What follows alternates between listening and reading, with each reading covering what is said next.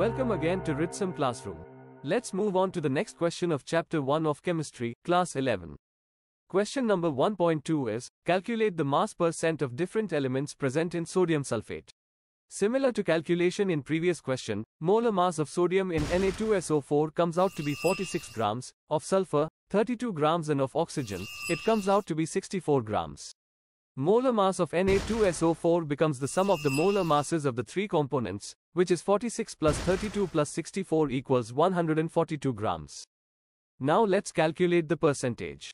Percentage of sodium comes out to be 46 divided by 142 times 100, equal to 32.39%, of sulfur is 32 divided by 142 times 100, equal to 22.54%, and of oxygen, it is 64 divided by 142 times 100, equal to 45.07%.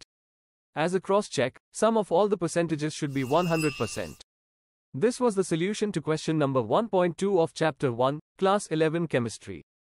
We will take up rest of the solutions in further parts of the class.